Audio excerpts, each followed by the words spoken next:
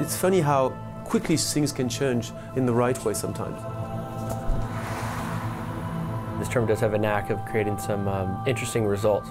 It's different every single time. And that's what makes tennis so unique. There's so much depth. Anything really can happen. This city has a long tradition and history of tennis that they nurtured, and you can just feel it. Well, as keeping an eye on the race for the year-end #1. There's another race we'll be watching closely with 2, perhaps 3 spots left in London. Day 1 of our live coverage of the Rolex Paris Masters, having docked in the USA, Monaco, Spain, Italy, Canada and China. We're back in Europe for the final Masters 1000 event of the season. And we've gone, what, 5 minutes without mentioning Andre Agassi?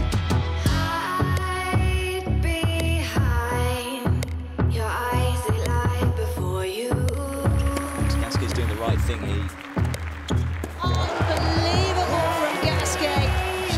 Couldn't quite believe it. Milos Raonic snaps a 4-match losing streak. She wasn't at his best. He's not feeling his best. But guess what?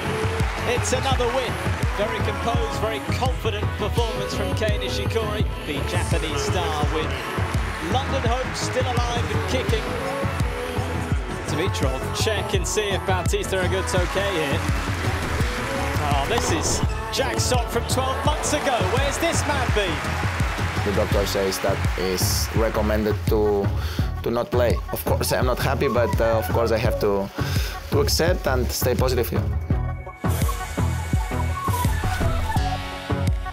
Well, this could be done. It is. What a shame. An early conclusion. 20 wins in a row now for Novak Djokovic. Oh, the double fault ends Fabio Fognini's Paris run.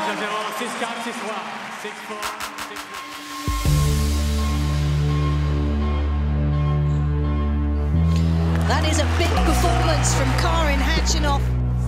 The comeback is complete for Dominic Thiem again.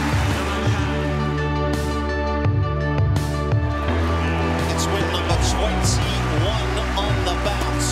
Yeah, it was a big challenge. It was a breakdown in the 3rd set, and really this match could have gone either way. The quest for title number 100 continues here in Paris for Roger Federer. It's another astonishing performance from the Russian. Karin Khachanov is through to the biggest final of his career. 3 hours of intense competition.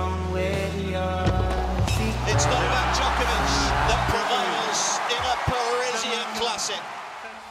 Good afternoon to you from Paris, the final day of the regular season, and what a season it has been.